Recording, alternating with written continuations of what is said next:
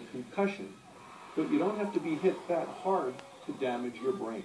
There is something called a subconcussive hit, a hit hard enough to do damage, but not actually knock you out.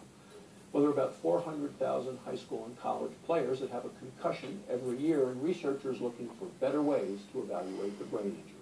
The lining in each of the blood vessels in your brain prevents harmful molecules from getting in, but when a player is hit hard, the barrier is breached. Cells can then go into the brain and can attack brain tissue, similar to what happens with Alzheimer's patients. Right now, Zach's brain is intact.